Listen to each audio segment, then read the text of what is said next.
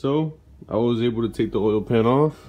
So those who don't know what this baffle does or what it is, it prevents the oil starvation, since your pickup tube is located right here.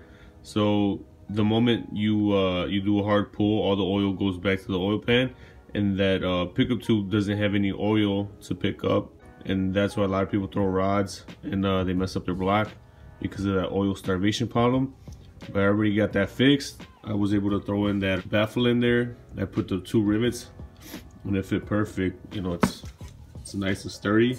So right now I did get, I think, little pieces of shavings in there.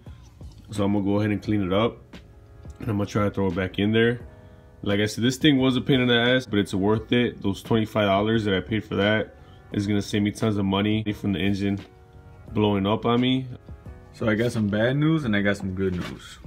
The good news is that I finally put the oil pan in. You guys can see it right here. I put the new filter on. It's got a new oil pan bolt.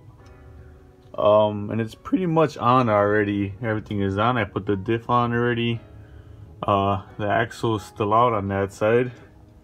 And it's out on this side as well, because I was gonna go ahead and do the headers already. But the bad news is, when I was starting to remove the bolts from the manifold, I don't know if you guys can see that one right there, that first one. That one broke off, and that one was kind of sitting flush to the head. So that's gonna be a pain to take off. I've heard a lot of people, you know, breaking these bolts, and they either gotta remove the head and take it to the shop, or they either try to drill it out and use an extractor. And there's some other people that weld nuts to it, but I don't have enough room to like weld a nut on it.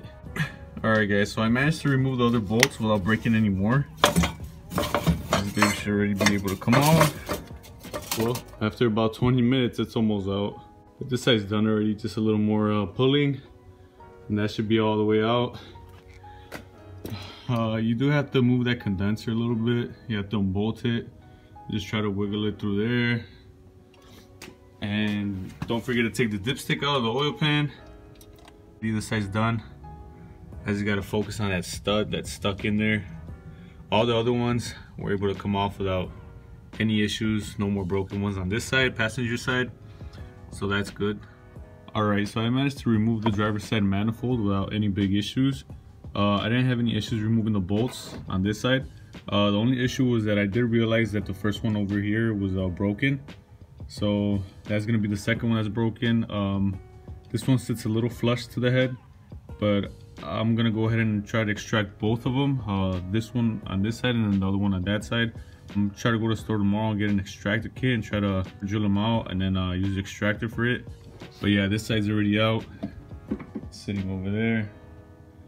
And yeah, we're getting so close to installing these headers. There's just one thing after another. Like I said, you just gotta push through, you gotta find a way.